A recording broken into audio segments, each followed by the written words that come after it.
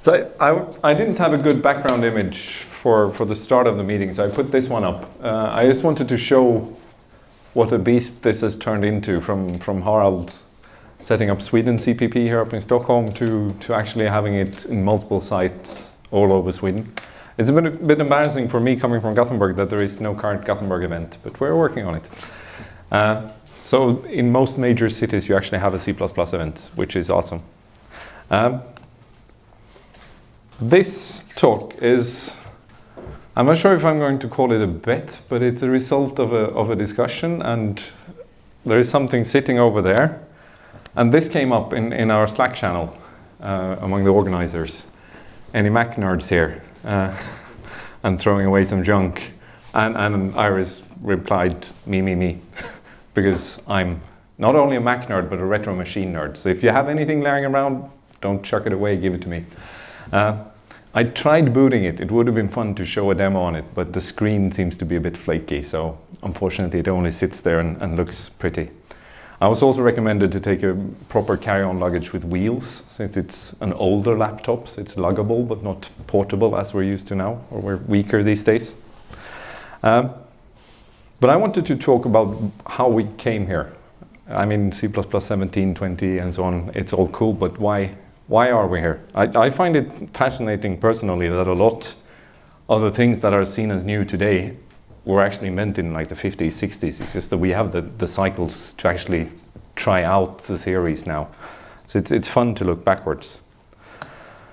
There's some data about this machine if you're interested. It has 4 megs of RAM, which is amazing. I wished for that in the 90s. I had 1 meg, and then you have to swap floppies a lot and so on.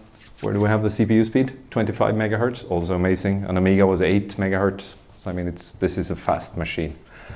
The hard drive could be up to 120 megs, and I don't think you can buy that small SD cards anymore. So things have changed.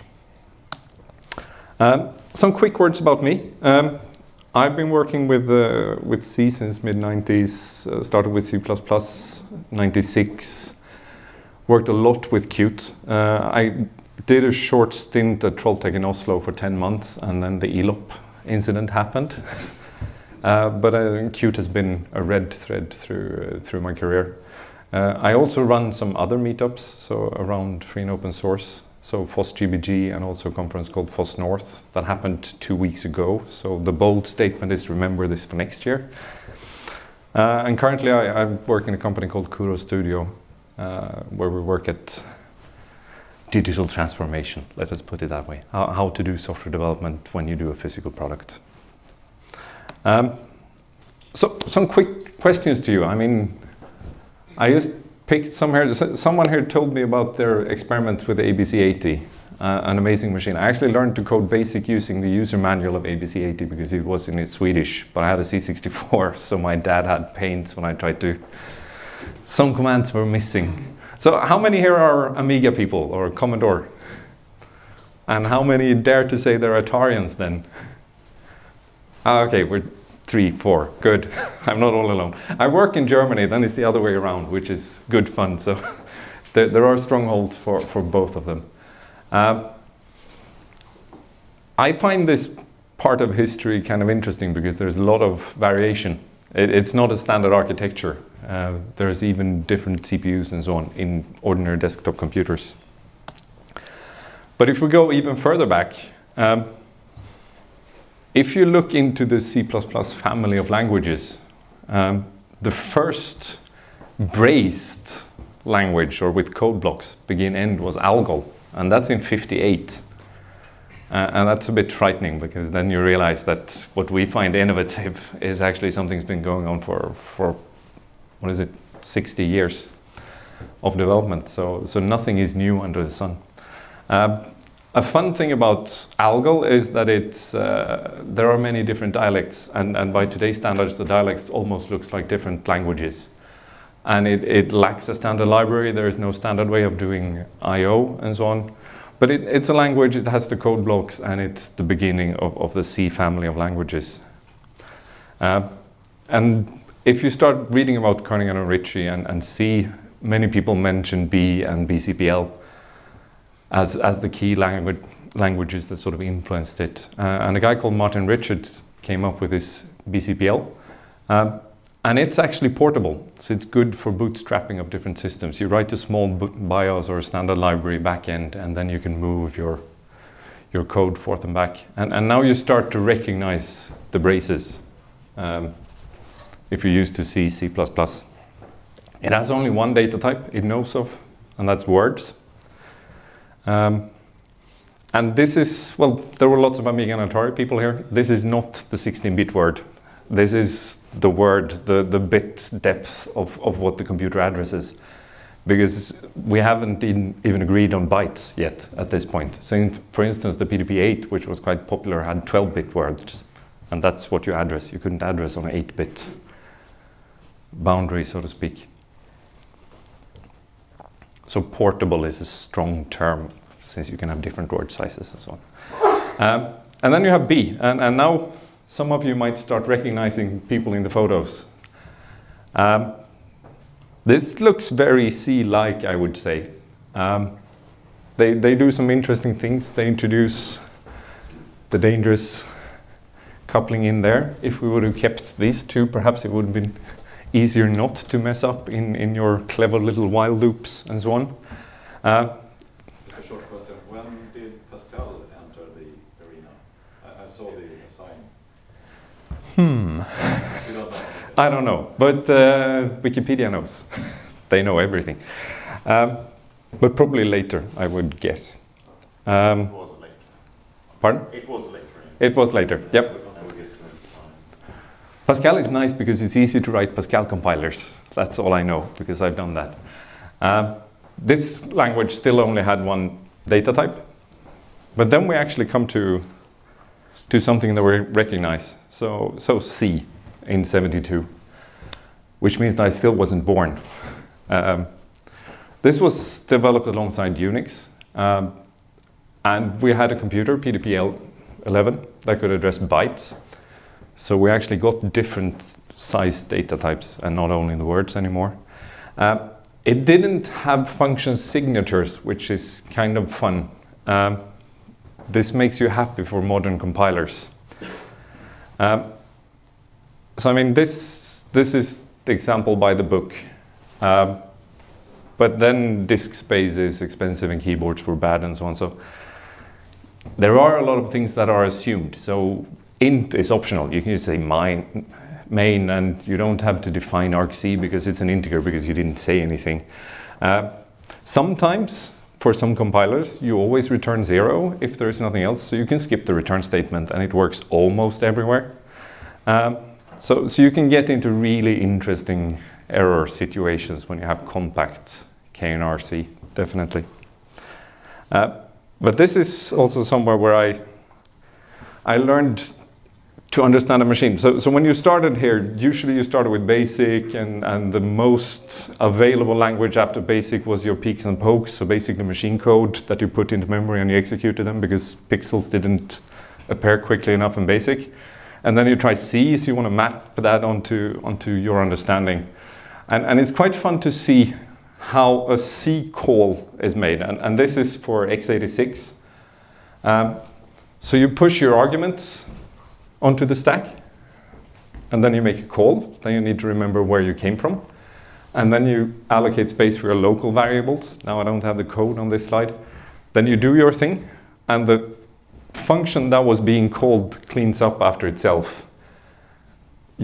You do a return statement that pops this from the stack and goes there, and then the caller cleans up its half, which means that it works fairly well without function signatures, because you clean up after yourself. You get funky bugs, but the stack frame is somewhat intact, so you can at least start debugging and it doesn't go completely haywire.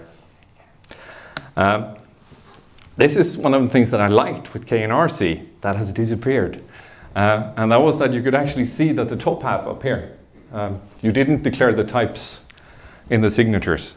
You had to do that underneath. And that's a part of the stack. And then the brace was basically your return address. And then you can see what you had on the stack there. So it was a very simple mental model for how a C call is made. And this is where I sort of fell in love in C because it's easy to integrate with other things because it has a very simple model. You can still shoot yourself in the foot, as I said, but it's fairly straightforward. I didn't mention return values, and this is fun. So again, looking at x86, you can do this in multiple different ways. So if it fits in this EAX, EDX CPU registers, where you have up to 64 bits, you can simply put your stuff in there, and that's returned to whoever called you. If you do floating point, you have a register or a simulated stack. I just realized that this is a screen and not a projection surface. Maybe I shouldn't point directly at it. And you can also, if you return large stuff, you end up with actually doing that through a virtual heap, so to speak. You allocate the object and you point to the object, but there is no pointer in your C code. Please. I think it's up to caller to make space on the stack. Pardon? I think, if I don't remember incorrectly, it's the caller that makes space on the stack instead. It's stack-based still. Okay, so the caller allocates the space for the return value on the stack. If I remember correctly. It could be correct, yes. But there are many different ways to do this, which means that it's interesting. And it also means that you can't put stuff in these registers because the function is allowed to touch them and so on. Something that I learned frighteningly recently is that if you forget to return stuff, you get whatever would happen to be in EAX. And if you have a really cold, large legacy code base, so hundreds and hundreds of warnings, you still should never ignore them, because there is one warning in there that's actually causing this funky bug where the entire program behaves really strangely because the return value is not based on the function itself, it's based on whatever you happen to call before the function.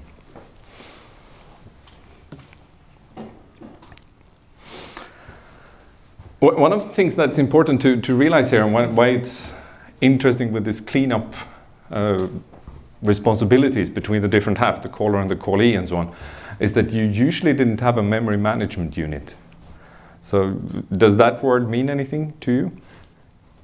I see some nodding heads. So in a modern CPU, you have virtual memory for each and every process. So if you address 42 in different processes, it's a different physical address. So you have a memory mapping unit that makes sure that the local 42 address means an actual physical address that's different between the processes. If you look at that one, and prior to OS X, they were known for not having this, because if everyone shares the same memory space, a single application crashing can overwrite memory of all the other processes. So you can get very spectacular system-wide crashes instead of a single process going down. The biggest problem as a developer, even if you do things correctly, is that since you don't have a virtual address space, when looking at dynamic linking, so when loading a shared library, like a DLL or an SO file, that cannot contain actual memory addresses because you don't know where it's loaded and you can't have a virtual space for it. So this is an example from GEMDOS. Again, I raised my head for Atari. So you basically have a large table of addresses that are hacked live while the program is loaded. It changes the actual program code with the addresses that it calculates based on where it happened to load it.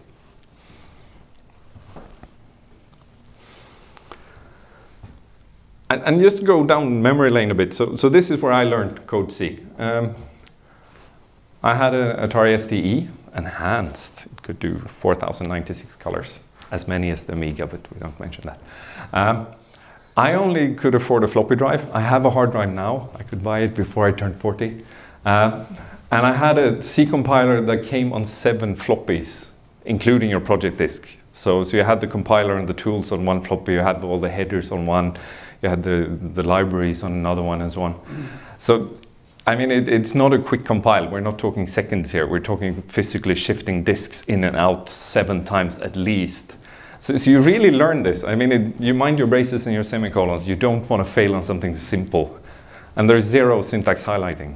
Please. So did people actually use this, or were they cross-compiling from a bigger system? I would say the people probably had a hard drive if they worked professionally in it. But as a hobbyist, I mean, that was out of your league. I don't know how much a hard drive was back then. It was way out of my budget when I was in my upper teens, despite all handing out different newspapers and advertisements and stuff. I don't think you cross-compiled. I think you worked locally. I'm happy to say I'm too young to know. But one of the things that I find fascinating, I mean, I showed all these different machines. You had all these different solutions because there wasn't a standard solution that had one yet. And it's kind of fun because you end up with what I call oddware, which is sort of what bridges us to where we are today. So I mean, memory was really tight. Floating point, you don't really had hardware support for it. You had to emulate it in software, so it's super slow. So who uses that? Everything is an upgrade from assembly. I mean, that was your alternative if you wanted something quick. So either you write machine code or you use something high level, and you don't really mind if it's that portable or not. So I mean, there was a lot of interesting innovation there. And I put this one, this is fun. This is Xerox PARC back in 82 or something. I mean, a GUI, a graphical user interface. This is what inspired Steve Jobs. The paperless office was their target. And I mean, Xerox still make copiers, so I don't know how well it went. This is one of my favorites. This is how you teach kids like me when you're in your teens to mind pointers, because it's a C interpreter with pointer support on a machine without memory protection. So if you fuck up, you actually fuck up your entire IDE or operating system, whatever else you happen to have running in there, so you really learn it. And I mean, the best way to learn is to make mistake, they say, so that's how I learned a lot. It's such a strange idea that I think nobody would come up with it today, but it was actually quite popular back in the day. And you saved this 7 floppy experience because it was an interpreter, it was live. You have other things like small C variants. So small C is actually something that's still used today. You can use it for the C64 CPU, Apple II, and so on. They share this 6502 family. I think it's 6510 in the C64 and so on. It could also be used for Atari machines and Z80 machines like the Spectrum and so on. And it's actually a compiler for a subset of C. And if you see how the assembler code looks, it really means that they used to avoid everything that's complicated as a compiler maker. So there are no structs, no unions, nothing multi-dimensional, nothing beyond what you can do with a single pointer. There are no floating point numbers, because then you have to write a floating point library. That's difficult. You also don't have size or any kind of typecasting. You of course have pointers. You can still sort of make things look like other things, but the compiler won't help you. And you can only return an int. So they skip this whole problem of pre-allocating stuff when you call something large, for instance. There are a surprising number of these families that are still around. So if you're into old CPM machines, so we're talking late 70s, early 80s, there is something called BDS-C. You have TinyC, which is actually ISO C99 compliant. It's 100 kilobytes for the entire toolchain. So it's very far from Clang and LLVM or GCC. This one I've used, LCC Win32. LCC is sort of the compiler, and then it's been packaged for different parts. LCC Win32 then comes with Windows headers. There is a derivative called Pelle-C, which I hadn't had time to look into. So I don't know, do we have any Pelle here? Because it's a Swedish thing, but I don't know who the Pelle is. But it's a derivative of that one, and it's still alive. It's a live project. PCC, portable C compiler, so from the mid-70s, actually from Bell Labs. So I mean, this is one of the old ones. That was popular on the Amiga, I do remember. And then if you're hacking really small systems like Arduinos or even smaller things, you have this SDCC, the small device C compiler, which again is a live and used project. It's an open source compiler for really small 8-bit microcontrollers. So this is actually used. I mean, Clang, LLVM and so on, they target performance and you can tune them to target size, but not that size. Then we're talking kilobytes, not megabytes. So then you need something different. But we're at the CPP part. So what about the plus plus part? I have a really bad joke, because that's what you end up with when you mix Norwegians and Danes. No offense, I say it with love. Ole Johan Dahl and Christian Nygaard, so Norway, started Simula. When giving a variant of this talk in Gothenburg, I learned that this is Simula 67 and not Simula, because Simula was not object-oriented. So they introduced these concepts: object classes, inheritance, subclasses, virtual procedures, and so on. They also had garbage correction and more things. So it did quite a lot. And looking at this code, we can see that they define a glyph class with a virtual procedure called print, and they have different glyphs, and then when you actually use it, you allocate things, but then you don't care what you print. So they have the basic concepts. It's a bit like the pet shop example that everyone's seen, so to speak.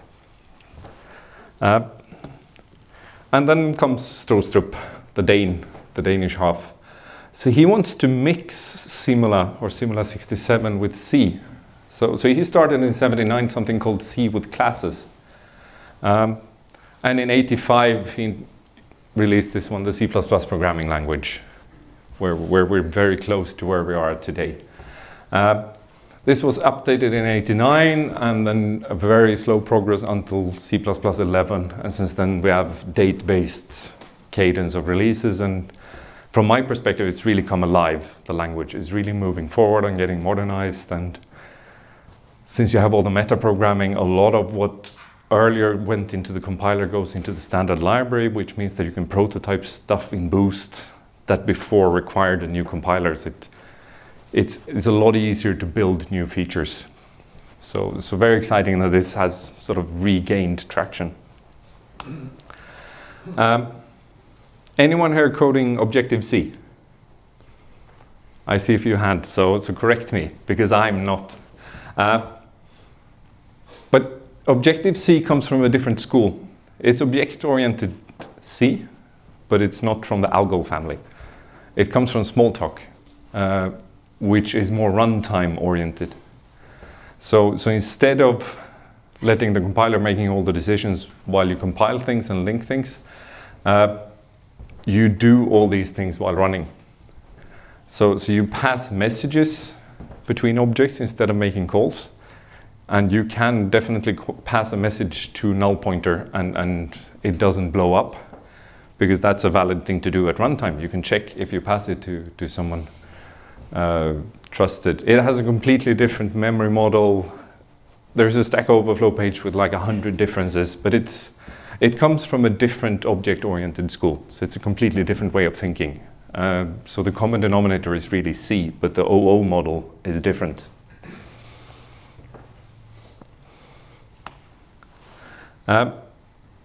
So I wanted to show something.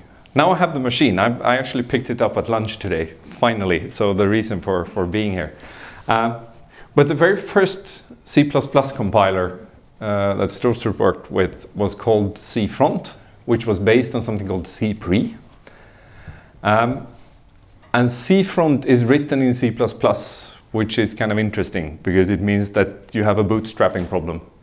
So it comes with sort of a pre-generated set of C files that you use to bootstrap to build the C++ compiler to then actually be able to build the C++ compiler proper. But this is more of a transpiler because it translates from C++ to C. It's not the full compiler, it's just the first stage. I tried building this and it fails on the grammar rules. And I think it's because I use a Linux system and not a proper Unix system. And the only Google hit I found is in this language, which I suspect is Korean or Chinese. I don't know, I don't read it. But somebody else has tried and failed miserably with the same sort of environment that I do. So you probably need a proper Unix version of Bison to build this one. and not the GNU version of it. This was abandoned in '93 because they couldn't add exception support. So it's an historically interesting piece of technology, but there are no modern compilers based on it. I tried the 1.0 release because I wanted to show the translation from rudimentary C++ to C and really see how the mapping is done. But yeah, if anyone can identify the language and tell me what it says, maybe we can make a step forward. There are more similar attempts. I saw some Ubuntu users, so GTK users. Who remembers Vala? Has anyone here coded Vala? I saw a hand and some weak memories. So I mean, that's another object-oriented framework. I mean, GTK is based on an object model called GObject, which is basically object orientation, but in C. So you create a GObject struct that you put your information in, and you really have to do all the magic things that C++ does by hand. And this is, of course, tedious. You end up with a lot of boilerplate code. It also has benefits if you want to do like bindings to other languages, because you can really peek and poke at the internals of the objects, which you can't do in C++ because that's compiler specific. But what Vala does is it gives you a C#-like language, which is then transpiled to C, that relies on this GObject model. I think the GNOME community are progressing towards Rust these days, so I don't know how much this is used anymore. It seems semi-abandoned. But yeah, we had the dark ages, mid-90s, incompatible SDL implementations. This is the starting point of Qt, which I like a lot. Why do they have a Q list? Why don't they use standard list? Because different list implementations had different performance implications or different optimizations. They had to do their own basic data types because there was no portability between compilers and different sets of standard libraries. Template support, Visual C++, especially when you had a nice GCC at university and then you had to use Visual C++ at work, you really learned to hate that one. So you couldn't use the full language scope. You had to know what part works and what did not. This is something we still have.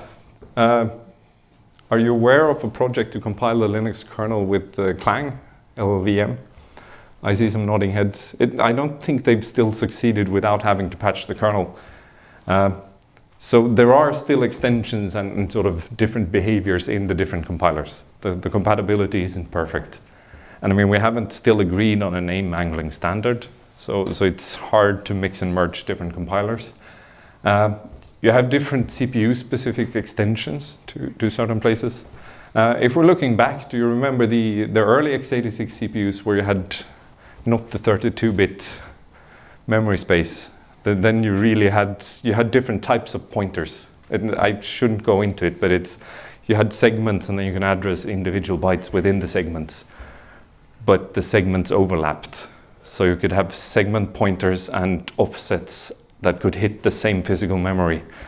And you had to sort of decorate your code to say that this is a segment pointer, this is a full pointer, and this is only an offset pointer. And oh my God, you could shoot yourself in the foot when you were 16 and trying to get a pixel quickly onto the screen because you wanted to do 3D.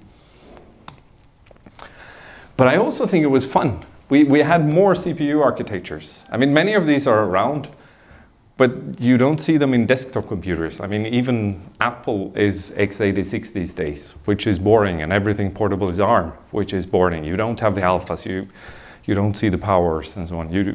I mean, I really liked the 68K series. They had a really nice programming model, but you don't see them anymore outside of, well, old men reminiscing. You had much more languages. So I mean, we have a lot of high-level languages, but even when doing like systems programming and performance stuff, Pascal wasn't out of the question. You had Turbo Pascal back in DOS. C++, of course, assembler was still an option because you could write assembler as a human, which you can't anymore because the assembler languages have been more made to fit the compilers. Fortran was fun. Fortran is an amazing language because the compiler never ever stops, because it was made for mainframes that does batch programming. So if you halt halfway through, you've lost your time slot. So it just tries to compile the program, and if you write something strange, it'll make an assumption and then try to push it through. And it doesn't have white space. So if you write for I equals something, it could be for I, or it could be for space I, and whatever comes out is based on your surrounding. I also think they passed pointers to integers. So if you passed the number 4 to a function, you got the pointer to where it stored a 4. So if you happen to change that 4, all other calls to 4 would end up with a new number, because it didn't have this pass by value paradigm at all. Super fun. Logo. I'm actually building Logo for my kids now in Python. So basically a drawing language for running around with a little turtle and draw geometrical shapes. Prolog, so something completely different. It's not functional programming, it's not imperative, it's like expert system teaching the computer knowledge. Basic, I guess we still have Visual Basic and so on. We also had a large number of compilers, which was fun. It caused a lot of pain, as I said, but it also had competition. So I mean, Borland C++ was big for a while, and then when things turned 32-bit and Doom came and things, Whatcom was king all of a sudden. And now it seems like GCC and Clang are having a little battle, but it's still a lot fewer and a lot fewer vendors. We had more operating systems, now everything's POSIX. Yeah, and you could screw up really hard, but you could also make things a lot more interesting. You don't have to allocate a window and tell the operating system that you plan to do something and ask for permission. You can just change the memory address and it changes the color on the screen. So it's much more direct, much more fun. The same with audio. You just poke at the sound chip and hope nobody else does it at the same time, because otherwise you will wake up your parents in the middle of the night. And if you want to measure time and optimize something, nothing else is running, so you can start counting your instructions and your cycles and really optimize. It was fun, but a bit more rudimentary. And then we start coming to the transition between C and C++, which I found interesting when diving into this. I didn't know that this was commercially available. There was something called ThinkC, that had object extensions. And it's fairly obvious that these guys looked at what Structure was doing, but they didn't want to go all the way, or didn't want to follow the standard. So this was a popular C compiler for Apple computers. And version 4 was reviewed. I think there's a link. Yeah. There's a link to the article down here if you want to read the full one. But there are a number of things from C++ that wasn't implemented.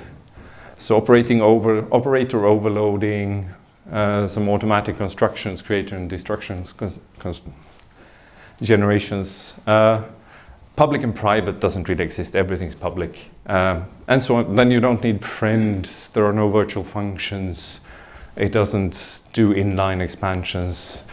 The / one-line comment doesn't exist. You have to do everything with slash and stars. You can't do multiple inheritance. But from a historical perspective, it's kind of interesting to see how the code looks. So it's a struct where you can have inheritance. You can have a superclass. But there's no private public. So I mean, it's just a struct. So the class keyword doesn't exist. The magic part is that you don't have to typedef your struct to your class name. It assumes that for you, so it's a lot easier to write things. So when you're actually using it, it kind of looks C++-ish. You can do a pointer to an object instance. You can call a function on that object instance and so on. But then when you look at the memory management stuff, it turns funky. So new is a function call, which I mean, if you write an allocator, it is a function call, but it doesn't introduce the syntactic sugar around it. So it's kind of C++, but not really C++. and was fairly commonly used on the Apple. But how do you then experience all this fun? How can you crash computers and shoot yourself in the foot and see different memory models and stuff? Because I mean, I took some photos and my wife said, are you really gonna show them? So this is Bubble Bubble. It's amazing when you're 6-year-old and it's amazing when you're 38. You gotta play it. But I have a little shelf, so I have the screen and then there's the Amiga, the C64, the Atari 8-bit, the Apple, the Spectrum, and it's a disease, I know it, but it's good fun. And you spend more time on making them run than you actually do something with them, which is the frightening thing. But it seems to happen with all generations. Some generations tend cars or mopeds, and we will tend computers, it seems.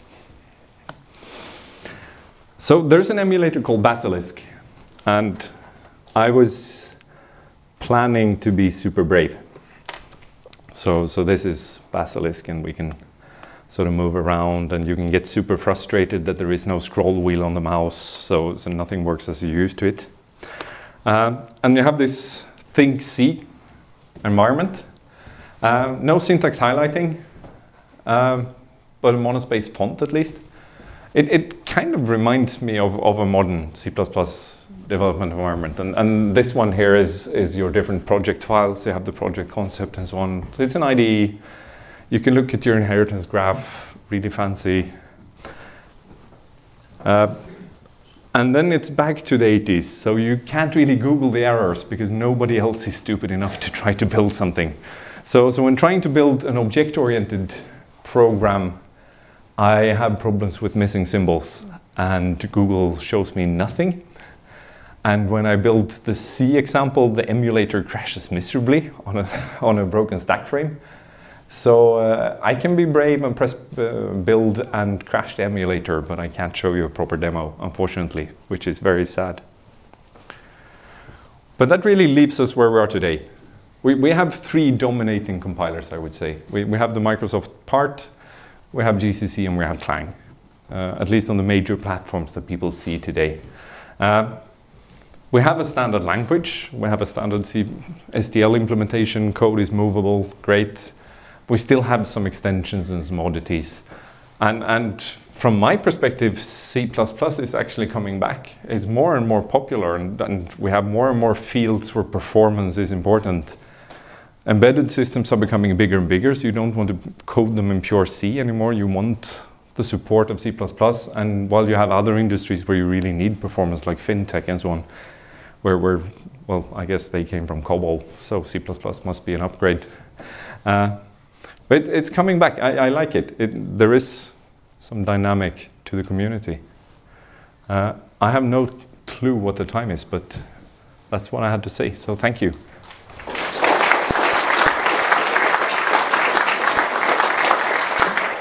I have a question.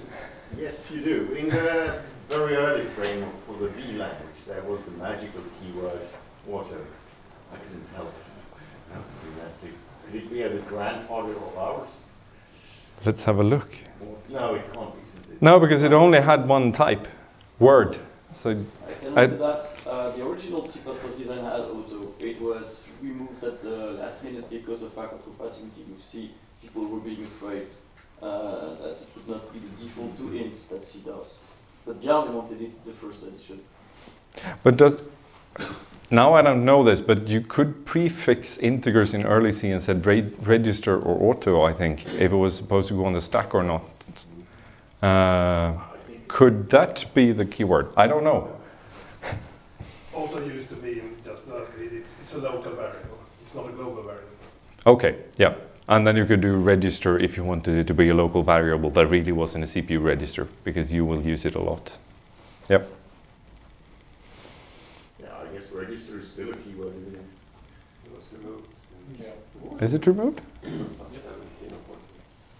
Yes. Change meaning now.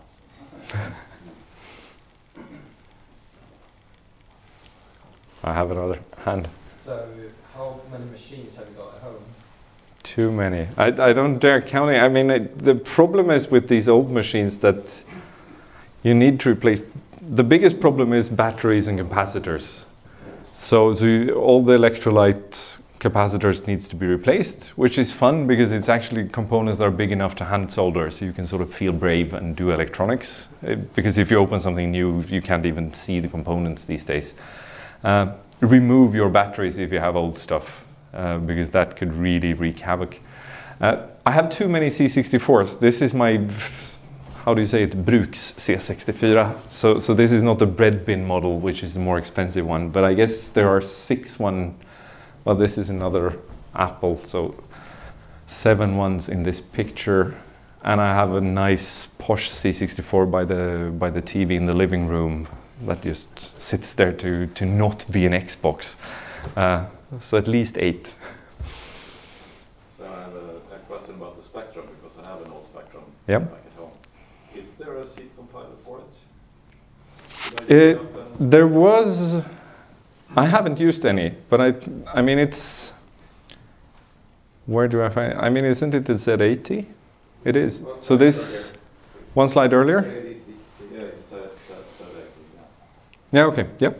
So there is. But I haven't tried it. My keyboard is unfortunately dead. You can order them from the UK, but they had a really shitty keyboard design, so they wear out. SDCC does Z80 also. Which one? SDCC. SDCC. Yep. The small device.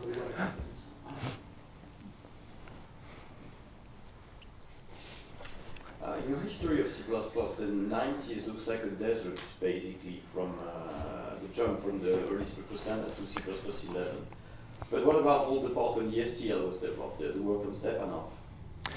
I actually don't know that part. From my perspective, it was more or less of a desert with bad compatibility. I don't know the development of STL in detail, apart from what's in Bjarne's book. There was some work in the early effort to standardize C++, what became in '98, where they had a completely different type of standard library, more Java-like. And then, thank heaven, someone discovered what Stepanov was doing, and we got a same library. Is it Stefanov? Stepanov. Yep. That needs to be Googled before the Malmö show of this speech then. I think, I forget the name, but he has a very nice presentation about what Stefanov worked on. Sean Parrott. Yeah, Sean Parrott. Yeah, Sean Parrott was a nice presentation. Cool. I don't know if it's in 2018 or 17. I've been programming Fortran for a long time ago, and there's a lot of worthless information from it. But one of the things is like all variables is by default implicit. You don't have to declare them, because if the variable starts with A to H, it's a floating point. If it starts from I and forward, it's a default integer, and that's where we today get our loop variables like int I. That's from Fortran, cool. because it's the implicit integer from I, J, K, L, M. So when I started, I almost always wrote implicit none was the first command you wrote, because then you had to declare all the variables. But else it was like you said, it was not passing by value, it was passing by reference always. So if you screwed up somewhere, in the function you just could crash it any other place.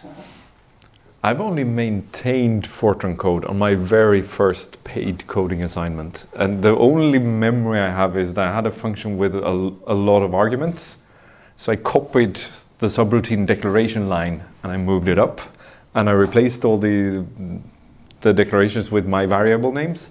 I forgot to change subroutine to call. And the compiler will always make its best effort to produce something. And I hunted that bug for like a week. And I was so stressed out because I was like 16 and feared for my life for failing this. So I don't have fond memories of Fortran. Fortran 77 was the standard. Yeah. I think they are in Fortran 90 or even higher now. Oh, approaching the next millennium. Cool. So thank you. Shall we grab some food?